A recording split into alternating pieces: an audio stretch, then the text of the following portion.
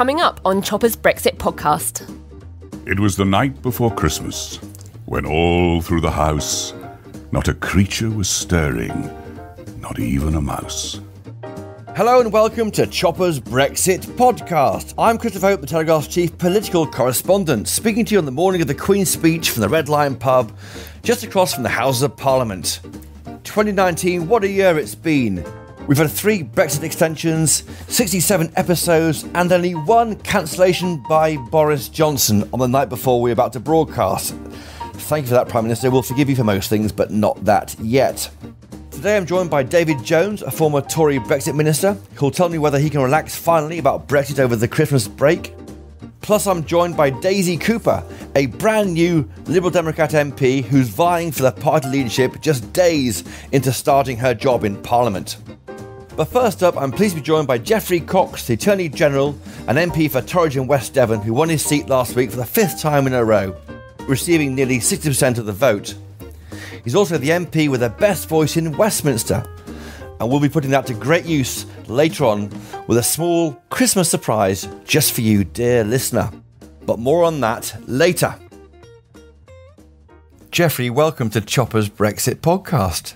It's a pleasure to be here, Chris. Great to have you on, and you've brought along some readings later, which I'm terribly excited about hearing you read. Can leave us relax now? Is Brexit going to happen? The government will carry out its promises.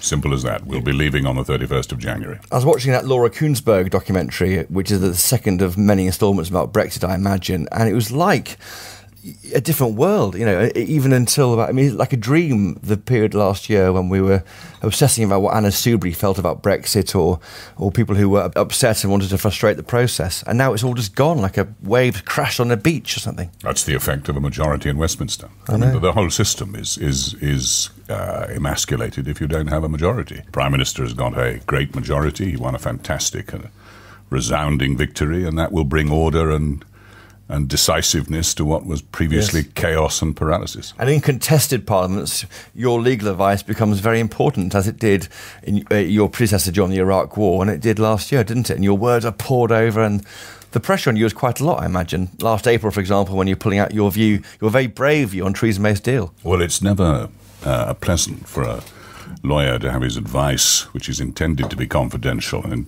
aimed at a particular audience, pulled from him like a tooth. So I'm hoping that on this occasion there'll be fewer humble addresses. And lawyers hate also giving clients bad news, and that's what you had to give Theresa May last year. Well, you have to give honest news. You have to tell it as it is. There's no point as a lawyer painting rosy castles in the air, because at the first breath of reality they shatter. So you have to tell the truth, which is what I tried to do. Well, it was quite a moment last April when your advice was published. You've been up all night doing it, I think, from memory, hadn't you? I had, yeah. I mean, the pressure on you was huge then.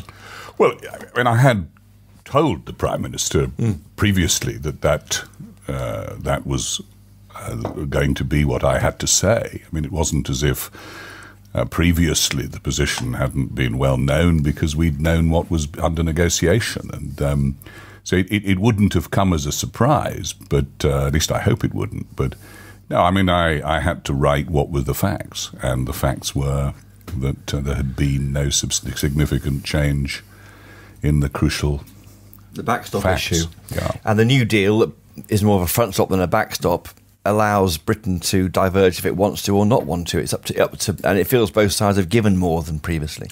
Well, I think there's no question that there were a significant movement created by the Prime Minister in the EU's position. I think the Prime Minister has negotiated a deal that is flexible enough to ensure that there is no material divergence between Northern Ireland and the rest of the United Kingdom. But a great deal will reside in the detail and negotiations to come.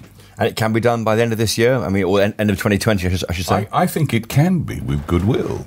I really do. I mean, the Prime Minister succeeded in 3 months in doing what I think most people felt, including me, was probably impossible. With will, with verve, with drive, and with precision in our objectives, I think we can achieve it. Without threatening a no deal? Because that's what got him into a really good position in October. Well, I think the consequences of not reaching an agreement is that you have no agreement. So the threat's always there. Well, I don't think it's a threat. I mean, I think it's no more a threat than any bargain that's made. I mean, if you don't reach a bargain, there is no bargain. Look, I don't think we want to dwell on that aspect of it because I'm very confident that with goodwill on both sides, we can succeed in getting a very good deal. And you can start being an AG again. It would be nice, Chris, yes. I mean, I enjoy and regard the job as a huge honour and privilege. So the aspects of attending again to the criminal justice system, to supervising and superintending the prosecutions in this country and dealing with the things that the AG traditionally does. And, of course, we have an interesting constitutional change program that we have to flesh out and work through. And all of those things will be great challenges and hugely important to the country. Of course, 3/4 of your work is below the line. You're dealing with criminal cases you can't discuss now at all in public. There's some policy level in there, isn't there? What's in your policy tray for this year? Well, I've got some quite critical questions that arise in the criminal justice system, which with the Secretary of State for Justice, with the Home Secretary, we're going to be renewing and adding with added vigour, coming to things like the problems we've had with disclosure in the criminal justice system, which I'm working on at the moment, about to issue new Attorney General's guidelines. There is the critical question, of course, of prosecutions for rape, which... Why are they so low? Well, I mean, it's historically low. I mean, it's not a new thing, but it's appalling. That is a very good question, and it's one the government's currently reviewing. We've just had a inspectorate report, CPS inspectorate report, which has shown that there's no sign that the prosecution service is not charging where charges are appropriate. So I think we have to look elsewhere, and those are urgent priorities which the government is going to attend to. I mean, we're starting today. I mean, it's a matter after the election. We're restarting, and a matter that really does require urgent attention. So if you look elsewhere, will it be the Sentencing Guidelines Council or Law Commission might look at it? What's the plan? Well, I think the Law Commission is a long-range thing. I mean, as you know, in our manifesto, we have a Royal Commission, which we're going to set up to examine how we streamline and how we make more efficient and maintain the great attributes and virtues of the criminal justice system in this country, but improve it and make it even better. And I think on this question, we really have to act more quickly than a Royal Commission timeline requires, and that's our intention. And what will you do? I think it's too early to say, Chris. I mean, I think the one thing one doesn't want to do is automatic responses straight away. I think we need to examine the evidence and over a short timeline take steps. Because we're letting down victims, aren't we? We are. I mean, as a country. We are. It's not acceptable. We have to pick up on what has gone wrong. And but as I say, at the moment, I think there will be a really quite intense focus on this. The Prime Minister himself is engaged on it. We are having a new trilateral committee of the three ministers, myself included, responsible for the criminal justice system, and the Prime Minister is likely to attend some or all of those meetings. And so we really are going to get to grips with it. I think it needs it, and as you say, it's something that we need to remedy quickly. So it's back to normal. In the sense of dealing with actual events, I don't think after a general election victory like that, nothing is back to normal. No. We can't go back to normal. We have to concentrate on doing our job, which is fulfilling the pledges and promises we've made of genuine change to people's lives. How did you find the campaign? You're wearing a scarf. You didn't get ill, did you? A lot of people like that. I was got worn down by the cold. It was a winter campaign. So it was very odd because it gets dark at 4:30. And although in a town it's quite possible to knock on people's doors because you've got street lighting, if I'm wandering down a dark village street or lane, it's never all that convenient to knock on a door. So it was unusual. A lot more was done by social media. Yes. We started earlier, we finished earlier. But look, I mean, the campaign was invigorating because every politician likes to go back to the people and see what they're thinking and saying. Be reminded what they think. Yeah, and on this occasion, what we heard was good.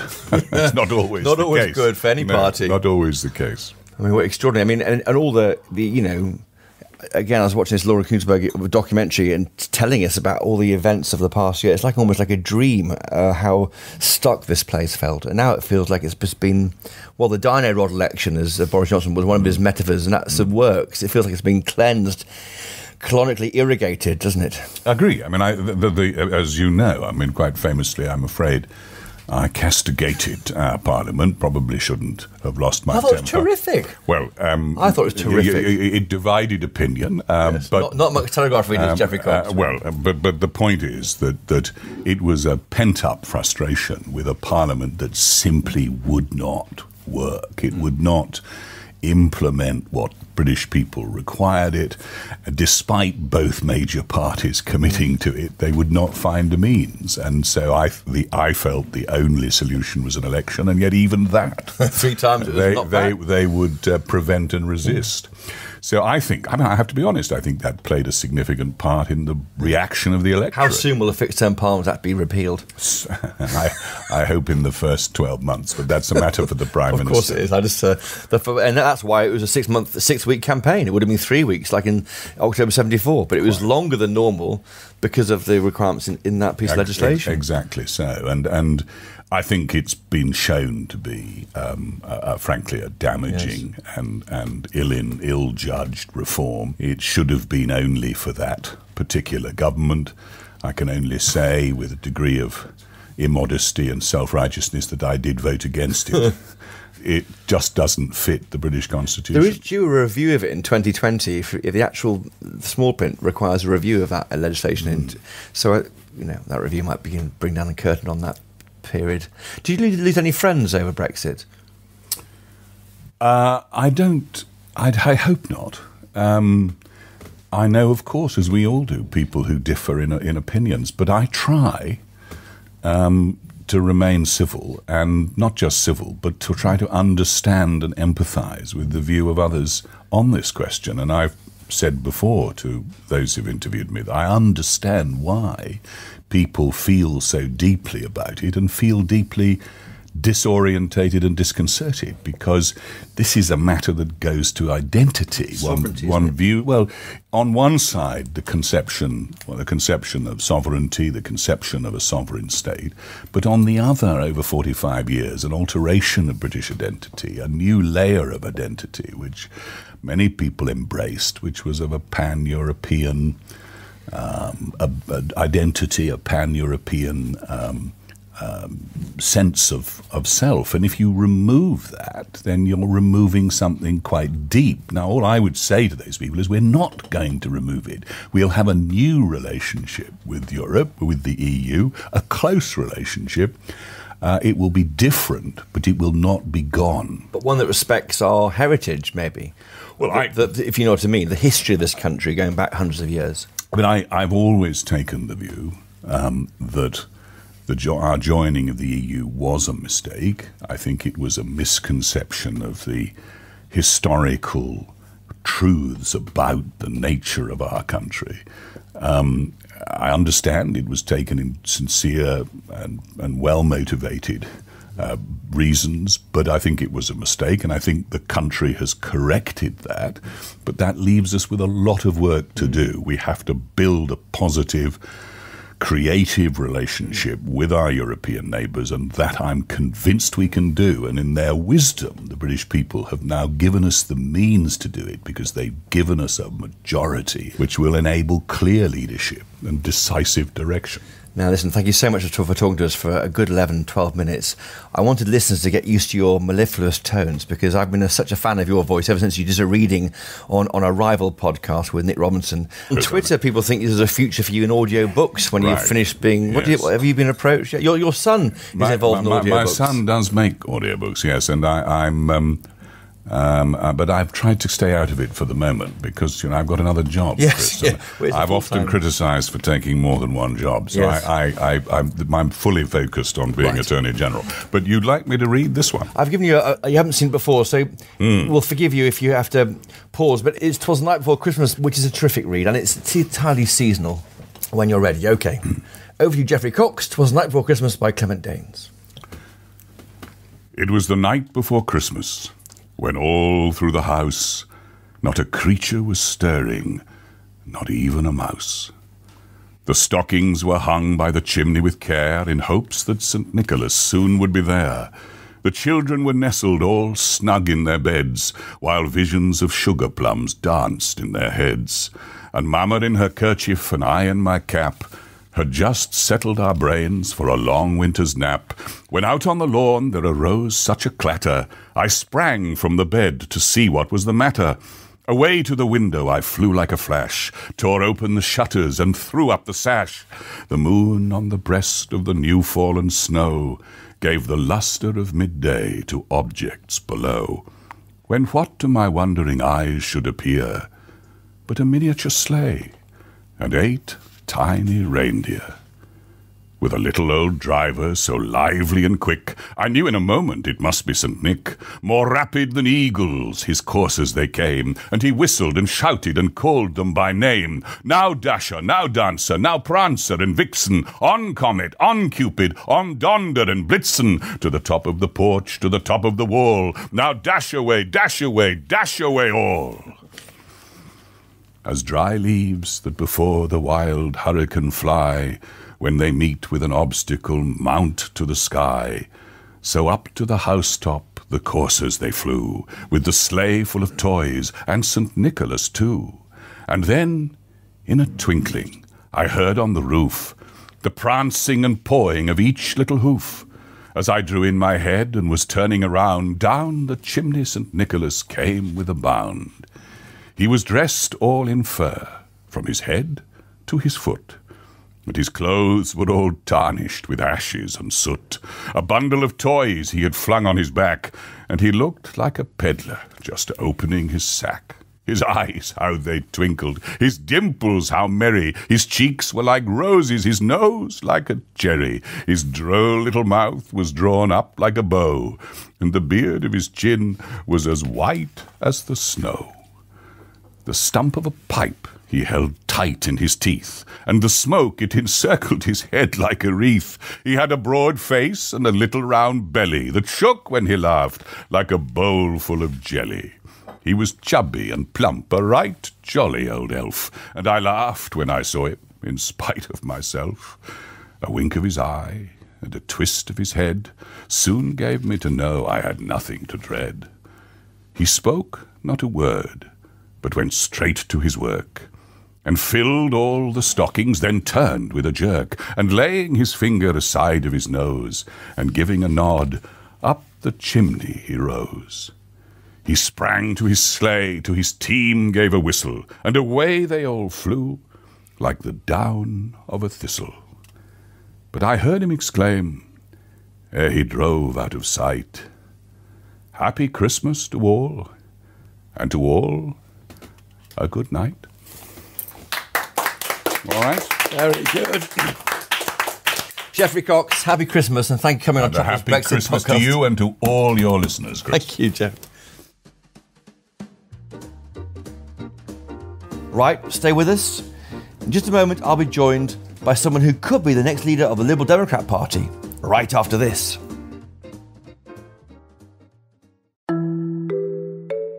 Hi, I'm Claire Newell. When I tell people I'm the Telegraph's investigations editor, they sometimes ask me if it means I'm a spy and have lots of disguises. And there is a bit of blending into the background, but generally I spend lots of time working with sources, piecing together evidence to reveal wrongdoing and hold the powerful to account. Our stories question, scrutinise and inform. But we can't do that without the support of our subscribers. Their contribution allows us to dedicate time to stories, such as our investigation into the allegations that Sir Philip Green had sexually and racially harassed staff. So if you'd like to support what we're doing and get unlimited access to the huge range of quality journalism on politics, sport, business, culture and more, head to telegraph.co.uk/chopper, where you can get 30 days free access to the Telegraph online. And after that, it's just £2 a week.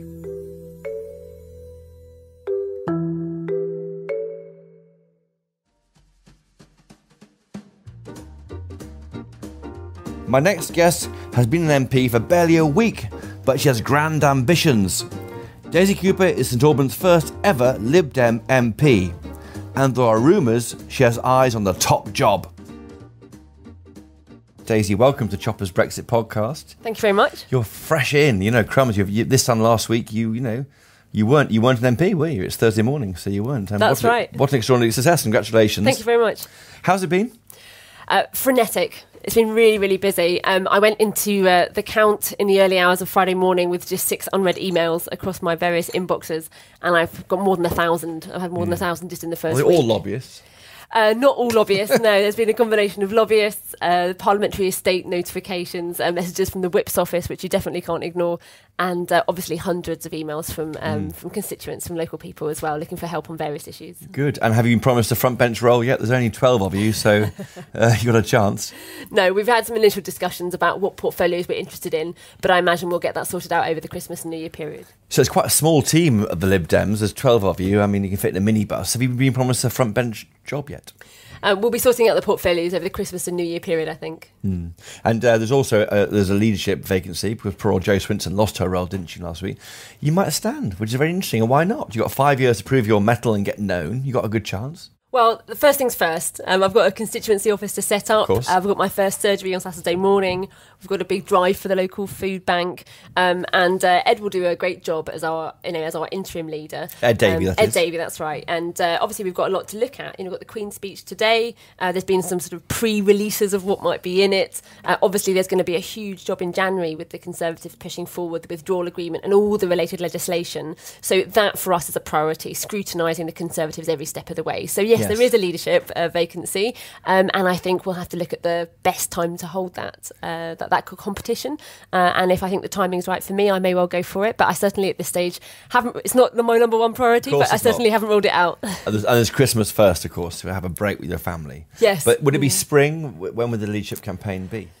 So that's a decision for our federal board, and I know some discussions are happening at the moment about the best time to have it. It will obviously be next year sometime, but we're not quite sure yet what the timeline's looking like. It could be some second quarter next year. It could be pushed out. That's right. It could be in the second quarter. It could be after spring. It could be perhaps even after the local elections. Who knows? Yeah. But certainly sometime next year. You're a Remainer, aren't you? I am a Remainer through and through. Were you comfortable with this revoke policy which the party agreed in September? My opinion of it was a good idea in September. It dealt with the political crisis then. It looked a bit silly by November because we're living in such febrile times.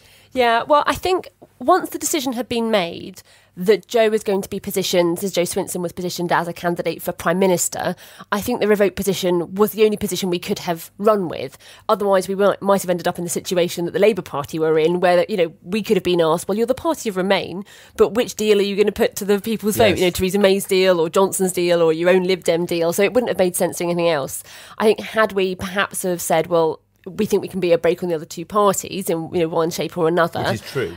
Yes. That's the truth of it, isn't it? Then we perhaps could have stuck to our people's vote line. So I think there's a wash-up that needs to be done, a period of reflection about how that policy went down. I know, for example, in St Albans, that there was a very mixed reaction. Actually, a lot of people really liked the policy. They were just very quiet in saying so and didn't want to come out publicly and say this is a great idea. So secretly, a lot of people really liked the policy. But of course, I recognise there are some people who found it quite a bold move and found it quite surprising. But ultimately, our priority throughout has been to say, look, we were Remainers. We stood on a platform of stopping Brexit. I don't think we have any regrets about that. I think for us, there was a secondary consideration really about how we did it. I think the concern I found meeting voters in the campaign was that you were Liberal Democrats, but you wanted to stop a democratic decision that took place in 2016. I mean, what made sense to me was the second referendum on the deal. Yeah. But then the revoke policy was if you became a majority party in Parliament, then you'd revoke. That was the point, wasn't it? It was. And I think it was a two-stage policy that made little sense to people, a lot of people. Yeah, I think it was quite complicated to explain, and I accept that. We would only be in a position to stop Brexit if we had had a democratic mandate to do so. And we were quite clear about that. So if we had a democratic mandate through a general election, then we would have revoked. If we had a democratic mandate through a vote of Parliament, we would have stuck with the people's vote. Yes. But on the doorstep, that is quite a complicated policy to explain. And we're going to have to sort of reflect on whether it was the right move or whether it was communicated properly and whether we could have done things in a different way. Did it cost you votes? I mean, you only won one seat as a party, your seat, and made no ground. Dominic Raab was one target, for example, in Esher and Walton. That didn't come off. Did it cost you votes? Well, ultimately, as you say, we only got a small number of us elected. But you won millions of votes, though, didn't you? We did. I mean, millions of votes. Our vote share went up in this election, but we ended up with fewer seats. And that's really frustrating for us. As you know, we're long-term supporters of proportional representation. I can see why. And you'd end up reform. with 60 seats for those kind of numbers, wouldn't you? Precisely. But I think, we will have to have a period of wash-up to see why we didn't make the gains that we did. There could have been a whole range of different issues, whether it was in terms of positioning, whether it was around Article 50, or whether it was more sort of tactical in terms of where we put our resources. But we'll have to do that wash-up like we do after every single election. Yeah. Well, will the Lib Dems have long to wait before getting more support, you think? I mean, Brexit could be an opportunity, because the point about Brexit is meant to give power back to people like you, MPs, rather than offering power over to Brussels bureaucrats. There's a chance, if you embrace Brexit as a party, it may actually help you with your goals. Well, we're not going to be embracing Brexit, I can tell you that for sure. I mean, our values haven't changed. And we are an open, internationalist, environmentalist, pro-business, pro-social justice kind of party. That's our values what the Tories say. They say they're open to deals, they're open to the world. There's a chance to break free from the shackles of the EU. That's what they say. Well, that's just liberal window dressing, I think. What's clear is I think the Conservatives are pursuing an agenda that is making us withdraw from the world, looking at maybe protectionist measures, who knows. And not going to Davos, for example, is an example of that. Exactly. I think that is one example perhaps of many. So we'll have to scrutinise the detail. I think there's a big difference between rhetoric and detail. I think, in our manifesto, and certainly in every manifesto in elections since I've been a Lib Dem member, our statement that we are an internationalist party has been backed up with policies around working with our EU partners, working through the UN, working through the World Trade Organization, working with NATO. And I think what we see is very worrying in terms of the Conservative manifesto, which is actually, perhaps closing down international development altogether. Merging it into the FCO. Merging it into the FCO, changing the focus of international development so it's more on supporting our own business goals rather than helping the poorest around the world. And of course, this threat to our constitutional parliamentary democracy, the threat to reform the relationship between Parliament and the courts. There's a lot for us to scrutinise. Have you spoken to Jo Swinson since last week? I have. How is she? Do you know what? Jo is an incredibly strong person. She's got resilient, isn't she? She's incredibly resilient. She really is. Immediately after the result last Thursday, she said she went out and bought a Christmas tree with her boys, which I thought was a lovely thing to do. I've encouraged all the candidates who haven't been successful to surround themselves with nourishing things and people and good things at this time of year. And I saw her just the other evening where she made a speech to a small number of party supporters, and it was brilliant. Not only was she sort of brave in actually coming along and doing it, but she made the point that our values haven't changed. Nope. And that she had no regrets in giving the country the last opportunity to try and stop Brexit altogether. What's the plan now? There's rumours of her returning to the House of Lords as a peer.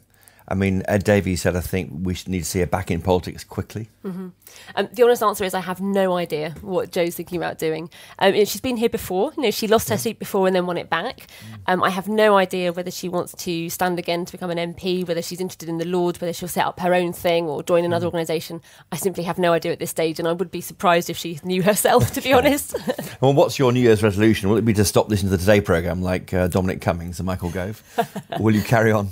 Absolutely not. I'm not boycotting any national press whatsoever.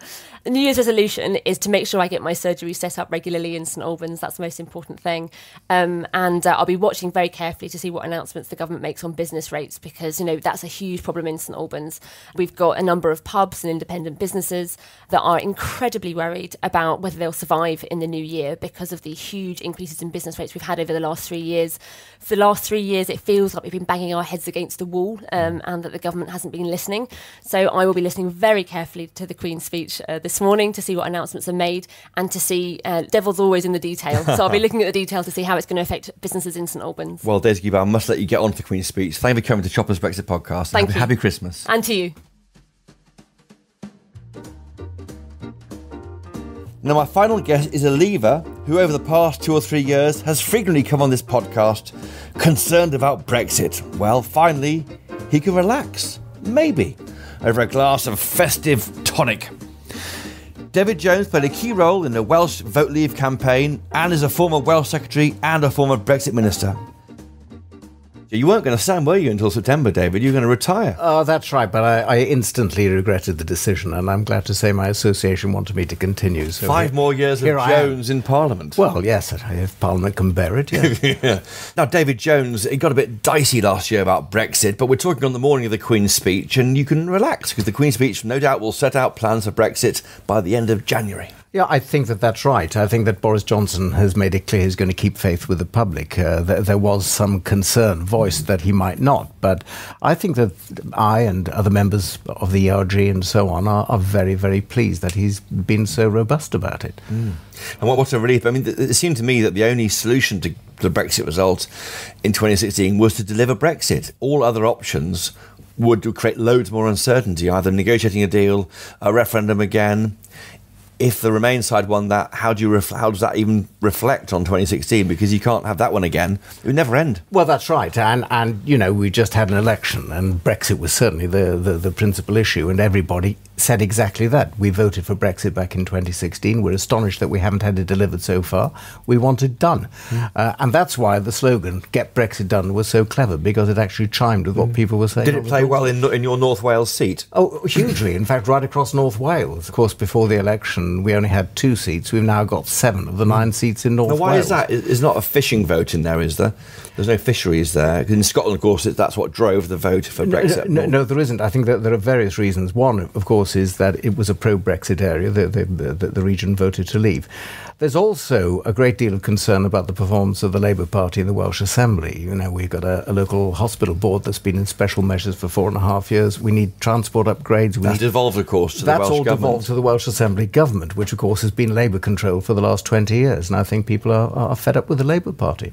And there's a chance now to think about the opportunity of Brexit, do you think, in the sense that the idea of Brexit was in a crouch for the past year, under threat to a lot of people, because if Labour had voted with that deal that Theresa May offered up, it would have been a lot softer, wouldn't it? Well, what we've had is 3.5 years of uncertainty, and that has now been brought to an end. So, yes, there is going to be an opportunity, and it's very obvious that business is pleased that the uncertainty is out of the way. We can now move on, talk about free trade agreements right across the world.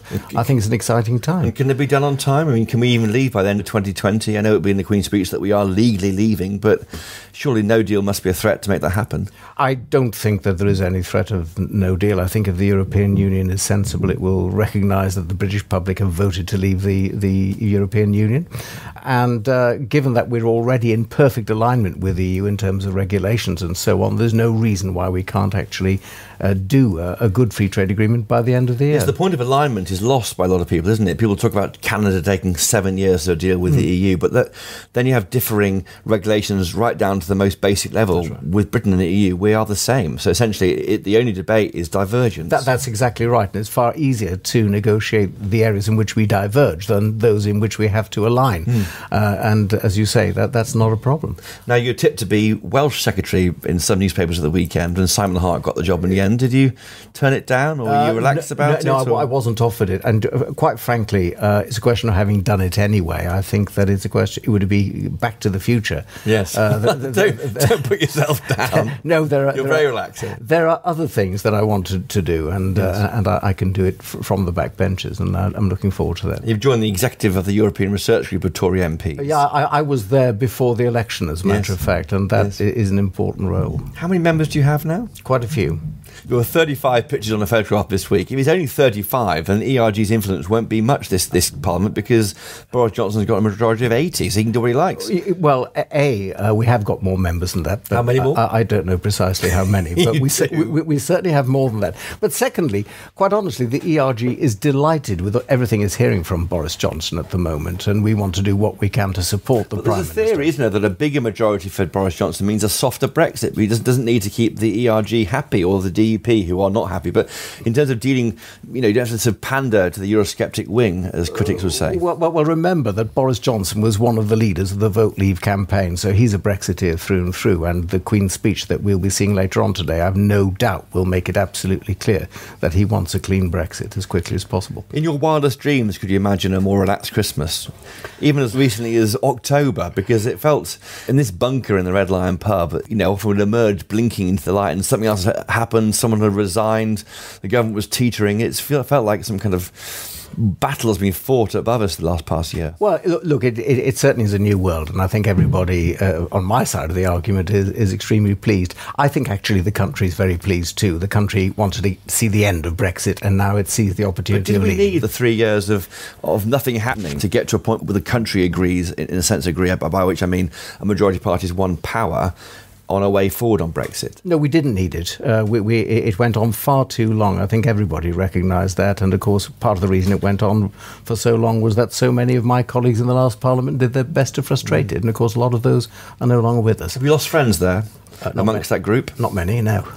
It'd be like, let's say Philip Hammond is a dry fiscal Tory who would agree with you on virtually every policy that you've got, David Jones, apart from Brexit. That's the one thing that you diverged with him on. But Brexit was the overarching issue. I mean, some of them, yes, I remained on very good terms with. I won't tell you who, but by and large, I think that many of them were quite disruptive and really, frankly, behaved very badly. Should they be given peerages? Normally former chancellors are given roles in the Lords if they want them. Well, that's a matter for the Prime Minister, and I wouldn't want to venture into that, frankly. But would you give them if you were Prime Minister? I frankly think that the House of Lords needs fewer members rather than more. Or perhaps more of the right ones, you might argue. Well, I think that that's probably right. I think that the number of Lib Dems is disproportionate to their actual political influence. What's your New Year's resolution, David Jones? Is it like Michael Gove to stop listening to the Today programme and listen more to Chopper's Brexit podcast? Well, I don't have to make the last resolution because I already listened to it avidly. But no, I don't make New Year's resolutions because I'm sure to break them. I just will carry on as I am. Well, David Jones, you've been a great friend of the podcast over the past 3 years and do keep coming on. And happy Christmas. Happy Christmas. Nadolig llawen I chi. Thank you. Now, somebody else is ready to take my table at the Red Lion pub, so that's your lot for today. Well, what a year it's been. Quite extraordinary. The year unlike I've ever experienced ever in my time covering politics for Telegraph. It started off with a very real existential threat to Brexit, and really that carried on until really last week when finally the electoral wave crashed on a beach, smashing away these sandcastles of obstinacy and Remain, getting in the way of delivering on the vote of 2016. And I feel quite a relief as a reporter to see some way forward. It's been so difficult to cover it, never going forward, always going back, then forward a bit, never quite clear where it ends. And that's taken its toll on a lot of people, MPs, staff in the Commons and journalists. So I think, whatever you think about Brexit, there's a big degree of relief that finally there's a way forward. But of course, the next year we'll work out how that future will shape up. And do keep listening to this podcast because we'll be there every step of the way. This podcast couldn't be possible without my great team around it, Theo Leludis and Elliot Lampett, who do the sound and produce it. But it doesn't always go to plan. Hello, I'm... We'll keep that bit. Hello, I'm Christopher Hope, the Telegraph's chief political... Chris, yep. Hi, Chris. Would you say coming up on Chopper's Brexit podcast? Yes, of course. What do I say? Coming up on Chopper's Brexit... I just say that. Yes. Coming up on Chopper's... No, I'm not going to get it. Podcast. It's like when, seashells on the seashore. When we... And we'll put in all links to your findings in our show notes for listeners to look at them. Thank you. Should we do that one? Sorry, I'm so tired, Johnny. No. Were you up till 2 in the morning? Yeah, a bit. It's just wearing us all down, isn't it? You are describing an individual there who is a passionate person and is a bit scatological. I mean, it does sound like the Boris Johnson we know, doesn't it? I don't know about scatological. I don't know if but he's impulsive. Impulsive, yeah, that's a better word. He's. Should we take that again? Let's take that again. You know what scatological? No, I don't actually. It means his interest in poo. Oh my God! I thought it meant he's random. Scatty. I think we should keep. No, and let me lose that straight away. Would you mind saying coming up on Chopper's Brexit podcast? You bet. Lovely. Yeah. Cummings up. Sorry. Dominic Cummings up. Cummings up. Dominic's Cummings. No. Okay. Fine. And what are the odds on leaving on March 29th? Let's do that question again, Chris. And what are the odds on leaving on March 29th? I think it'd be very odd not to leave on March the 29th. And the odds? Yes, I was saying it'd be very odd not to.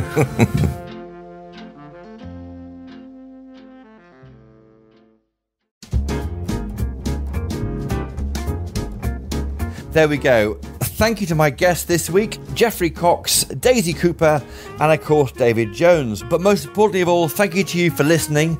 Happy Christmas, Happy New Year, and Happy Brexit year. And if you're thinking about what to get me for Christmas, I would love a 5-star rating and a review on Apple Podcasts. It really helps others find this show.